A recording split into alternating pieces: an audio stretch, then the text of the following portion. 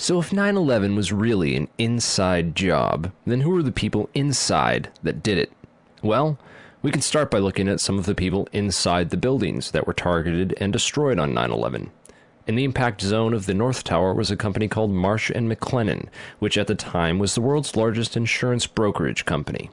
One of Marsh's executives was a guy named L. Paul Bremer, who was also the chairman of the Congressional National Commission on Terrorism from 1999 to 2000, and the U.S. Ambassador at Large for Counterterrorism from 1986 to 1989.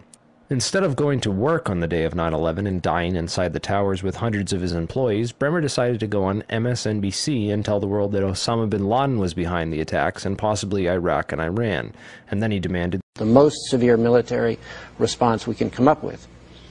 L. Paul Bremer was called away from Marsh in 2003 to become the Iraq occupation governor, a role he has been widely criticized for. So Bremer not only worked inside the buildings, but had offices directly in the impact zone of the North Tower where Flight 11 would hit. He missed work on 9/11 to give us the official story on national television, and went on to be the Iraq occupation governor. You really can't get more connected to 9/11 than that. Oh wait, you can, sorry. I forgot to mention that Bremer was also the former manager for Kissinger Associates. He was a member of the board for Akzo Nobel, the parent of International Paint Company, which produced a fireproofing application for skyscrapers called Interchar. Bremer was also on the International Advisory Board for the Japanese mining and machinery company Komatsu, which at the time had been involved in a joint venture agreement with Dresser Industries, the oil services intelligence front where Prescott Bush Sr. and George H.W. Bush got their start with Neil Malin. Anyway, the Komatsu Dresser mining division operated from 1988 to 1997, and in July 1996 it patented a nanothermite demolition device that could, quote, demolish a concrete structure at high efficiency while preventing a secondary problem due to noise, flying chips and dust, and the like. As many of you know, residues of thermite, a highly energetic chemical mixture, have been confirmed in samples of World Trade Center dust, and the use of thermite at the World Trade Center was also revealed by environmental data. See the description for more links and sources. But wait a minute. It would have taken tons of this stuff. How could they get it inside the buildings and put it into place without anyone finding out? This would have taken hundreds of people. Someone would have talked by now. It just doesn't make any sense. Well, who ran security for these buildings? Marvin Bush's company Securacom Stratesec did, up until 1998, when that role was handed off to Kroll Associates. Yet Stratesec still retained security contracts that didn't expire until the day of 9/11. Both these companies have a suspicious cast of characters working for them. Bush's cousin, Wirt Dexter Walker III, was the CEO of Stratesec with a long history as a manager for CIA front companies, such as Glor Forgan. The corporate operating officer of Stratesec was a guy named Barry McDaniel, who came from BDM International, where he was a vice president of material distribution and management systems. He also had a history of involvement with black projects. Securacom Stratesec also ran security at Dulles International Airport, where Flight 77 into the Pentagon was hijacked out of, and also had contracts with United Airlines. They also ran security at Los Alamos National Laboratories during the time period that nanothermite was first being developed there. Then there's Kroll Associates, also known as the CIA of Wall Street. Kroll's managing director was a guy named Jerome Hauer, who, like L. Paul Bremer, survived the 9/11 attacks by going on national television to give us the first accounts of the official story. Before anyone knew it was happening, these guys apparently had it all figured out. In addition to being managing director for Kroll, Jerome Hauer was the national security advisor with the National Institute of Health, which managed the government response to the anthrax attacks shortly after 9/11. On the day of 9/11, Hauer advised the White House to start taking Cipro, an antibiotic effective against anthrax, and then strangely a week later, 2 senators and several people in the media who had been calling for an investigation into the 9/11 attacks were mailed anthrax and told to shut up, apparently by members of Al-Qaeda, who later turned out to be a bioweapons researcher at U.S. AMRID in Fort Detrick, Maryland, named Stephen Hatfield, who had worked with Jerome Hauer for a company called SAIC.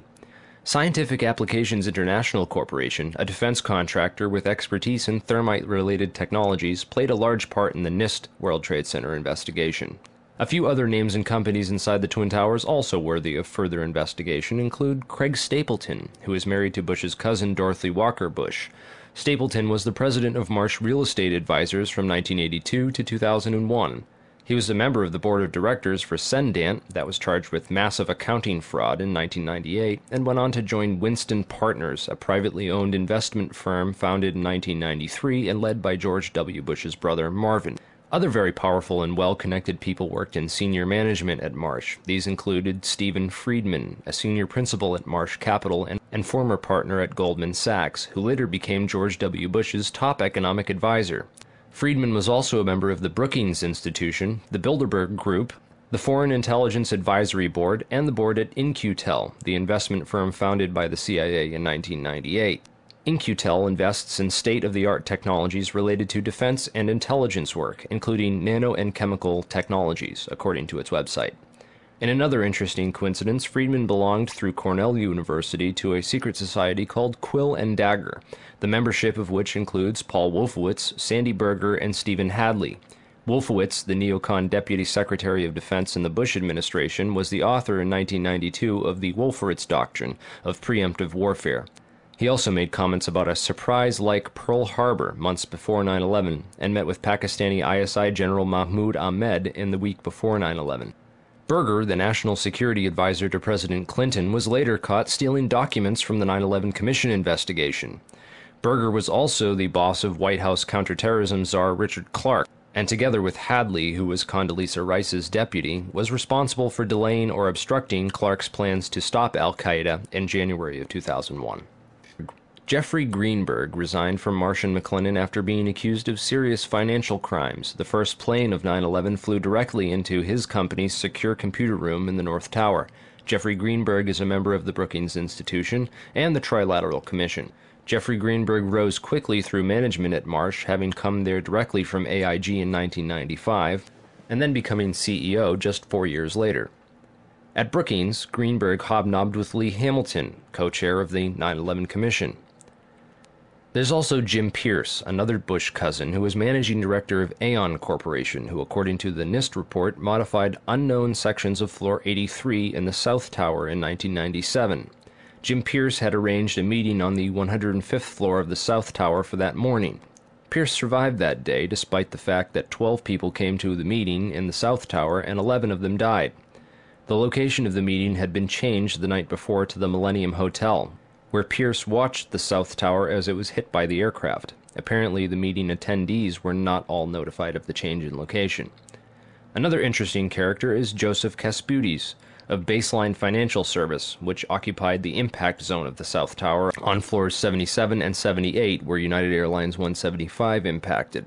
Kasputis has a history of being well connected to the highest levels of government, as well as to the defense and intelligence industries. Kasputis worked from 1972 to 1977 for the U.S. Department of Commerce and Defense. He was also the deputy director of Nixon's White House task force that dealt with the Arab oil embargo of 1973, and was instrumental in the creation of the Department of Energy.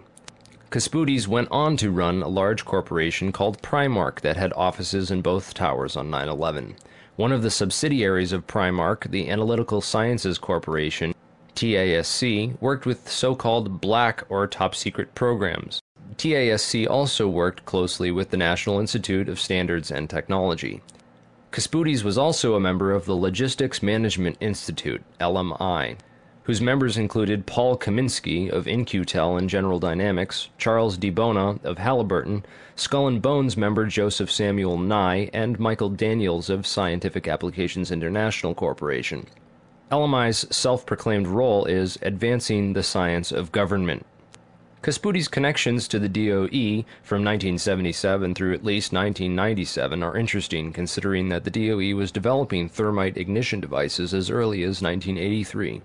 Joseph Kasputis went on to become the CEO of Baseline Financial Services, which was directly in the impact zone on the 78th floor of the South Tower. According to NIST, Kasputis' Baseline Financial modified the southeast corner of Floor 78 in 1999, exactly where the aircraft hit on 9/11. Floors 77 and 78 were upgraded for fireproofing in June and April of 1998, respectively. Another company of interest on Floor 91, just above the impact zone for the South Tower, was Washington Group International. This company was known primarily as a construction and mining firm, and it had just acquired Raytheon Engineers in July of 2000.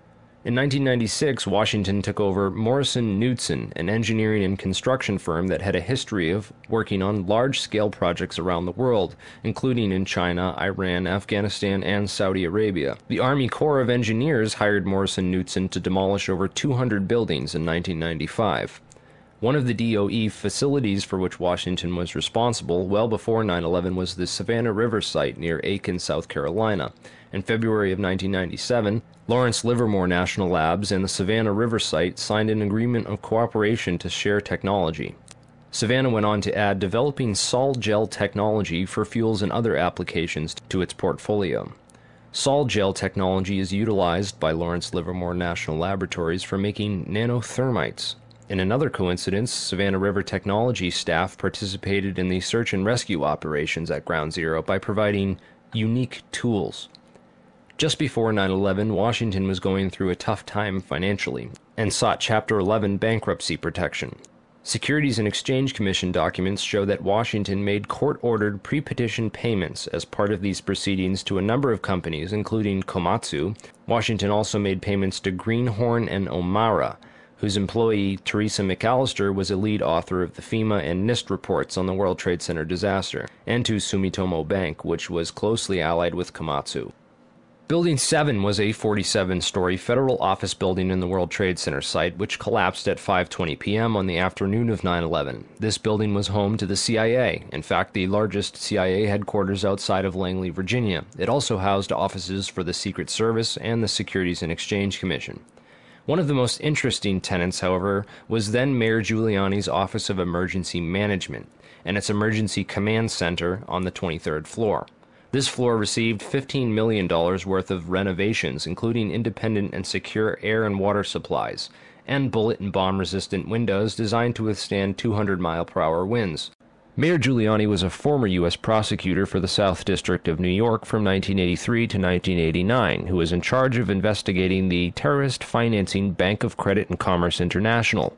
After he left his job as a prosecutor to start a political career, he worked for a law firm called White & Case that actually represented BCCI. So he went from prosecuting the BCCI to working for a law firm which defended the BCCI. This was likely his foot in the door of this underground corporate criminal network. Giuliani would later help to destroy all the crime scene evidence from Ground Zero. Giuliani's sidekick on 9/11 was Police Commissioner Bernard Kerik, who appeared to be coaching some of Rudy's actions that day, keeping him away from the media and even answering questions for him about explosives in the buildings. In fact, Bernard Kerik gave us the first official government pronouncement that no explosives were involved in the destruction of the World Trade Center buildings. Kerik's department was also the same one that found that pristine, completely undamaged hijacker's passport, which survived a plane impact, and Fireball, which destroyed 2 titanium black boxes and 3 towers. Yeah, Kerik would later receive a nomination from President Bush to become Director of Homeland Security, which he declined for personal and political reasons, and instead took a job training the Iraqi police force in Iraq alongside L. Paul Bremer. Both men are credited for turning Iraq into the unwinnable quagmire it is today.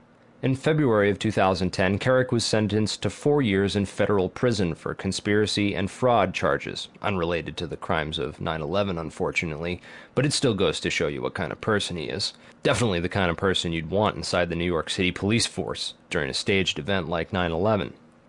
And lastly, we have the Pentagon. It's certainly peculiar, to say the least, that al-Qaeda terrorists hell-bent on destroying the USA would not crash their plane into the north wing of the Pentagon, where all the most important offices were, like Donald Rumsfeld, John Ashcroft, etc., and that they would instead choose to target the one section of the Pentagon that had most recently been refurbished to withstand missile impacts. It's also interesting to note that the company which completed the $258 million refurbishment to Wedge 1 of the Pentagon was also hired as a contractor to clean up Ground Zero in New York City. Wedge 1 also coincidentally housed the Pentagon's Budget Analyst Office, where DoD staffers were working on the mystery of the $2.3 trillion that was reported missing by Defense Secretary Donald Rumsfeld in a press conference the day before 9/11. The Pentagon's comptroller in charge of that money at the time was an interesting fellow named Dov Zakheim, a member of the Council on Foreign Relations, the International Institute for Strategic Studies, and a contributor to the neocon think tank Project for the New American Century.